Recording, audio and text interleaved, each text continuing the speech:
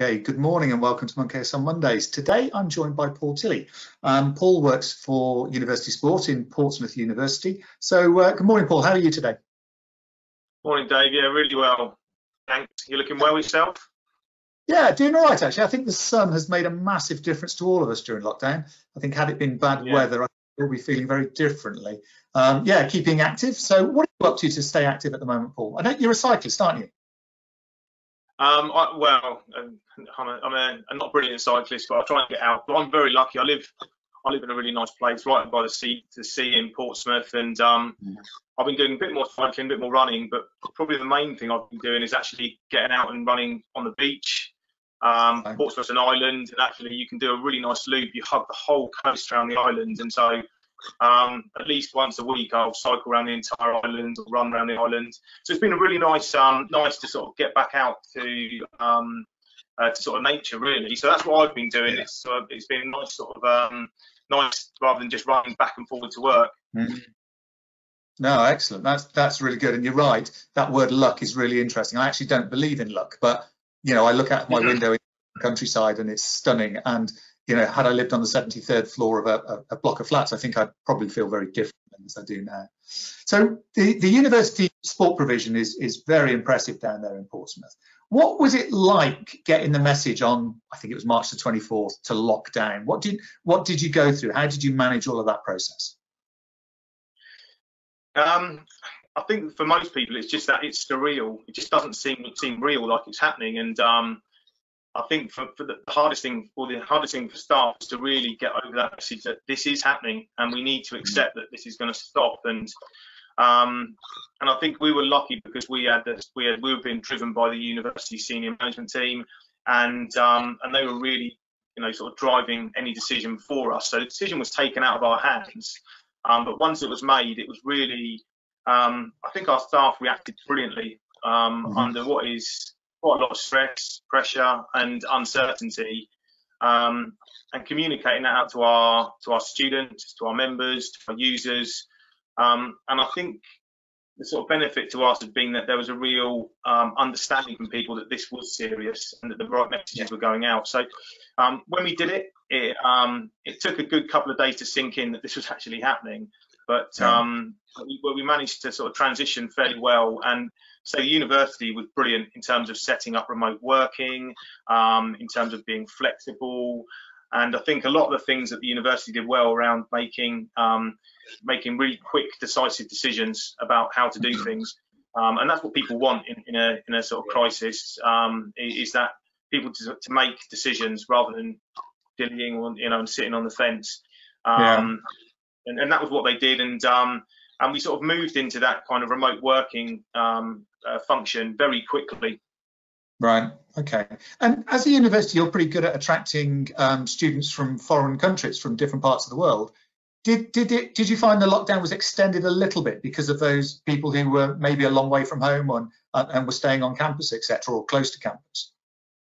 Yeah. So there's still some international students who are still on campus at the moment. Those that just haven't been able to get home, and the university has done an amazing job to support those students. And I think even running into a couple of weeks ago, you were talking into sort of like the thousands of some student groups still in the city and on campus. And you know, the university departments have stepped up the welfare, the well-being, the halls residences, the catering. So they've done a lot to really support those students who are still in the city. And I know that's the same thing across most universities across the country. But there are some students who've actually decided they would prefer to stay in the UK. Right. Okay. For safety reasons.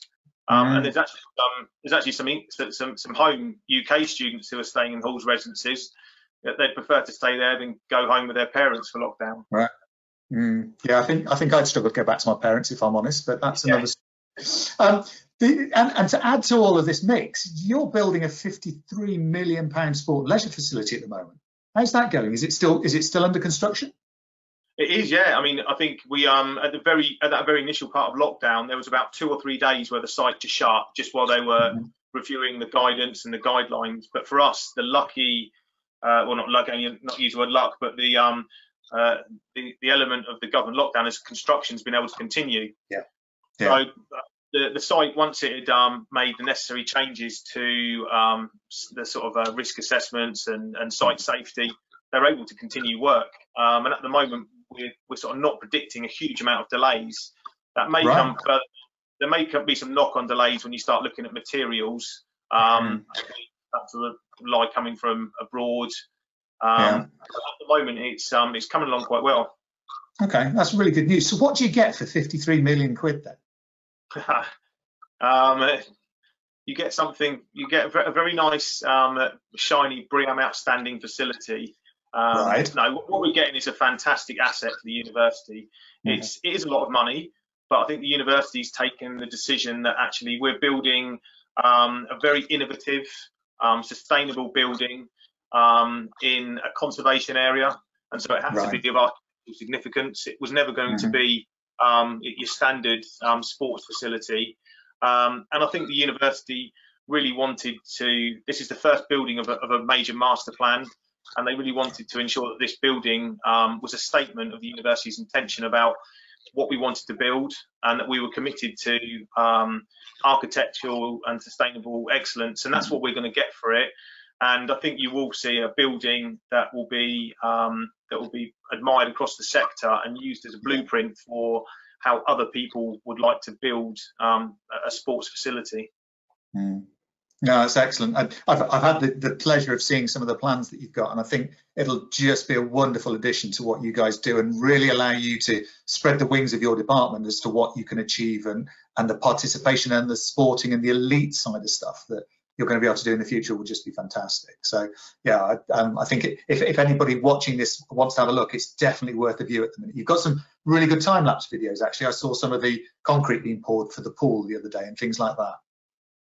Yeah, there's lots of good time-lapse videos and marketing materials to have a look at the designs and the layouts. And you know, we really built this facility to have an impact on our entire community. You know, it's not just an elite facility or a sort of beginners. It's really focused on attracting as many people as possible to it. And I've absolutely no doubt that we've put the time in, the feasibility work, the planning, to really make sure that we've listened to what our student body and the wider community wants. And hopefully we're going to deliver in about a year's time an amazing asset for the university and the local community. Okay. I'm doing a piece of work at the minute, some consultation for a local authority who's looking to build a new site. And I got a bit of feedback that said, because of COVID, what somebody would really like to happen is the ability to almost have production studio within the group exercise, so that the classes can be beamed to the community, so that they can use that whole digital transformation that we've had, still get their physical activity, but not have the issues of travel and all of those types of things that you get with group exercise. Has there been anything that you've seen or read that would make you think, I need to think about something perhaps differently in this building because of COVID? To be honest, no. I think what we've done in terms of in terms of design is we hopefully have made it flexible enough and future-proofed it so that we can actually adapt it dependent on changes in you know, in sort of, you know, whatever might be important in the market at the moment. The spaces are very flexible. We've invested a lot of money in things like AV and our sound and lighting systems, so that actually we can run multiple things from one or two spaces. There's a lot of social spaces around the building which have got a lot of AV solutions around there, power and data. So I think that a really good example of where we might want to do more digital streaming. I think that what we've got in there will be suitable for that. And some of the things that we have done that actually pre-COVID, long time ago, we made decisions around things like changing areas, and we've not followed Sport England guidance at all for changing areas. We looked at our demographic and we looked at how they wanted to access the facility, and for a lot of those students, they'll turn up in their kit, they'll exercise and they'll go home, and so there wasn't that need for us to invest in large changing areas. And I know one of the things from COVID is that changing areas are likely to be closed, or people are less likely to want to use changing areas. So the fact that we've actually got smaller changing areas isn't going to have a negative impact on us at all. So there's some things that we've already done that actually I think will benefit us in the wake of the COVID impact. Yeah. Good, excellent. And you talked earlier about the fact that construction has done some really interesting work around learning development around COVID. There's some very good stuff out there. How are you thinking now about reopening? What's the planning process? What are you putting in place so that you're ready to reopen whenever we get permission? Are you talking about the new facility or our current facilities? No, the existing facilities, Paul, the existing. Yeah, so we're the challenge for us compared to maybe some standalone leisure operators or private sports facilities, gyms and the like, is that they're kind of just thinking about that one part of their business, whereas at the university is looking at opening, it's looking at lecture theatres, it's looking at halls of residencies, it's looking at the library, it's looking at multiple different aspects of the business, and so we're just part of that. And so for us, we're sort of looking at, we're going to be ready and able as much as we can when we are asked to open, but we're very much waiting to be guided by the university. Right. But we're doing a lot of pre-work at the moment, looking at planning and following UK active frameworks. We've been on a lot of webinars. People like Craig Campbell's been running some great stuff about reopening. And at a national level, we're working with Bucks, who are the National British University and College of Sport, who represent university and college sport. We've been working at a national level to look at and understand our approach and how we're going to react to reopening. And I think for us, because we're not in a rush to reopen as a university, our students pretty much are finished by the time it gets to June. So we don't really need to reopen until September. Sure. And so for us, we're probably in a stronger position where we can afford to sit back and wait and learn from others. And it may be that other people in the sector who are rushing back to get open, we can learn from any potential mistakes that they make. So it could be a benefit to us that we're not in a rush to reopen. Yeah, no, that's really quite interesting, because I guess the team want to reopen, but at the same time, they need to be as confident as your customers that this is right, that it's healthy, it's safe, and within that bigger strategy that you talked about in the university. You've done some really good output from the team. So what sort of things have you shared with your customers that the team are up to? Some great exercise programs I've seen. Yeah, I mean, from my perspective, the team has been phenomenal in their response to this. I think that we've really, it's been a really good opportunity for us to really empower our staff and to let them be innovative and to really let them be flexible and come up with their own ideas. And we just said, look, you go away and come up with what you think we should be doing. And between our fitness team and our marketing team, the kind of information they're putting out there is absolutely phenomenal. And we don't have a massive team, we don't have a huge budget, and they've done this really from sort of very much a no budget at all. But our fitness offer, we've got live streaming every day. We've had about 150,000 views of our videos on social media. Some of the analytics we've got about 37 different countries that have viewed our social media. And that's really important for us as we, as a university, we are, a global university, and we have a lot of international students. And so it's great that we know that people are watching these from New Zealand, for instance. And I think the general feedback from our university community has been how much they value this and sport, and it goes across the whole country and the sector. I think we've always known that sport is able to do things that other things can't do.